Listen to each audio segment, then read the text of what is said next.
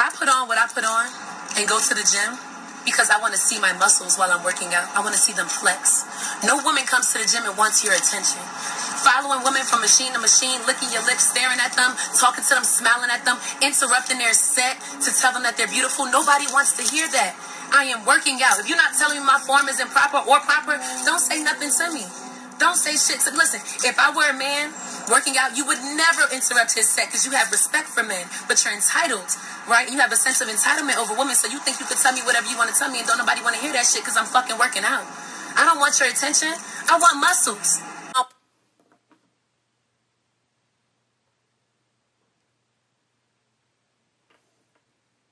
Only part of this that I agree with is the interrupting of the set. If you see me going to war with them weights, don't interrupt me. I can agree with that 100%. The other about attention, stop the cap. Stop the cap. Ain't no way you in the gym wearing poom poom shorts showing poom poom print to see your muscles flex. I don't want to hear it.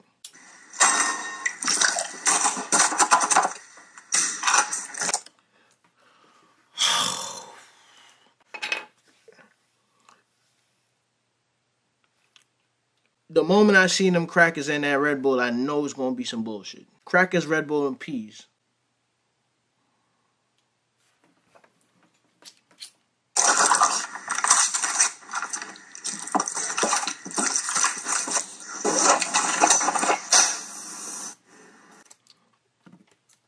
Y'all black motherfucker. I don't even want to see them black ass motherfuckers try that.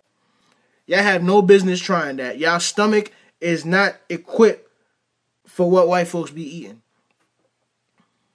Your brother just got back from college after a long semester. Let me see the back muscles. Come on. What the heck? Jaden, what is this? No, you got all these scratches on your back. It's acne. It's back knee. My boy said it's back knee. It's back knee. Look, it's back knee. No, what is this? There's cougar scratches. No, it's back knee. What did you... Cougar scratches. Does that mean that mommy be scratching your back? Huh? I think the scratching of the back is side chick activities. I'm gonna just keep it 100 with you. That's somebody who's trying to let other girls know that you was in her bed. That's equivalent to a chick coming to your house and accidentally leaving her drawers. You know what I mean? This goes right up there with hickeys. Chick leaving hickeys on your neck, marking her territory. Nah. Okay, you guys. Yes, I am a mother of 7 kids. 7 kids. I had my first child at 14 years old. Yes, I had my first child at 14 years old. I do not regret it. He is well, healthy, and he's 19 right now. God, praise God. Yes, you guys, I have 7 kids, 7 different baby daddies. Yeah, 7 different baby daddies. I heard it. You heard it right here. 7 different baby daddies, 7 kids. Had my first child at age 14. Yes, and I do receive 3K, 3,000 in EBT food stamps. Yes. We are so happy. We are so blessed. We are very thankful. Yes, we are happy where we're at in life right now. We are happy. Yes, we are happy. Yes. Alright, I don't want to judge, baby girl. But sometimes when people repeatedly say things, it might be the total opposite. Have you ever seen somebody about to fight and one person say, I ain't scared of you? Like I said, it's going to be haters, you know, people going to be jealous and all that. Y'all can keep y'all little comments, but at the end of the day, my kids are taken care of. That all that matters, okay? That's it. That's all that matters. We ain't worried about y'all. Peace.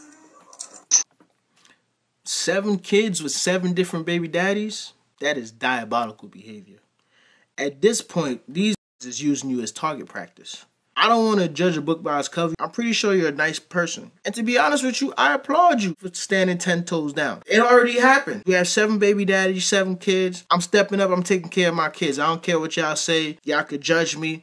I applaud you for that. I just hope moving forward that with your 7 kids that you raise them the right way and you make sure if you have any daughters, they don't make the same mistakes that you made growing up. First word that comes to mind when you see me. Petite. Petite. I just found out who she is. All I'ma say is her little ass is dangerous. Them skinny girls ain't really my cup of tea. You know, I'm more of a BBW fan, but her little ass is dangerous. As always, I leave the names up here. Go ahead and Google her name. Google her.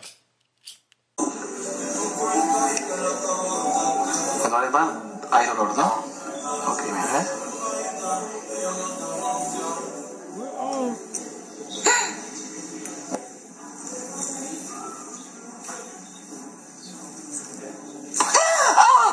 ¿Ves?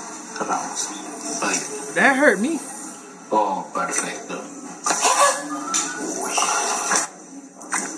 Epa. That thing got a little wider. A ver, hago petróleo que puedas. Perfecto. I just have one question. What's she preparing for? Who's she preparing for?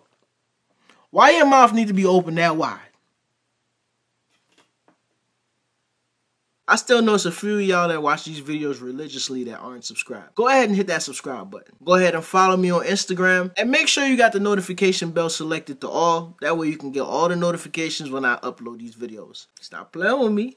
Hit that subscribe button. Let's get right.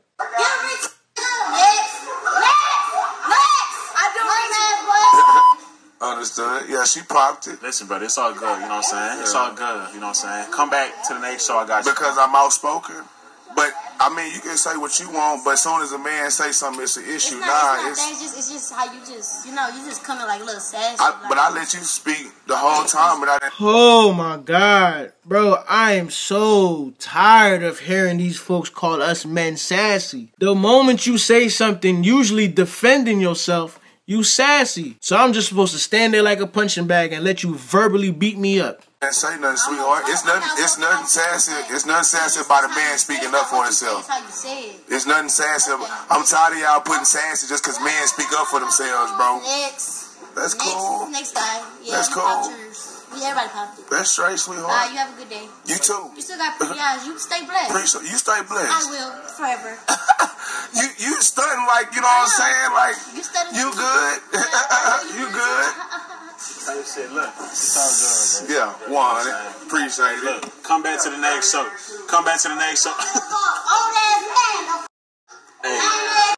If you get in an argument with a ghetto, it's a lose-lose situation. There's no winners. If you find yourself in a situation where a hood rat is verbally lashing at you, walk away. Every girl I grew up with that was like that did not change, ain't shit right now. Personally, I feel as though homie's feelings was hurt and, he stayed there too long. If everybody popped the balloon, I would have walked away. But as a #1 rule, fellas, you never let a female get you out of character. Sometimes I know it be hard because they be talking out their face and they be saying some wild shit. Trying to insult a female and win the argument with words, it make you look like a shit. Hey guys, just got back from the Melody Martinez concert. My mom's dead.